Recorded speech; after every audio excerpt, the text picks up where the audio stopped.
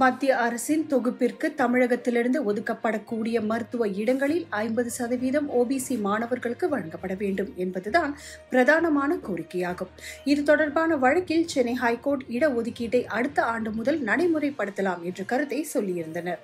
இதற்கிடையே இந்த ஆண்டே இடஒதுக்கீட்டை செயல்படுத்த வேண்டும் என கோரி தமிழக அரசு மற்றும் திமுக உள்ளிட்ட கட்சிகள் சார்பாக சுப்ரீம் கோர்ட்டில் மனு தாக்கல் செய்யப்பட்டது.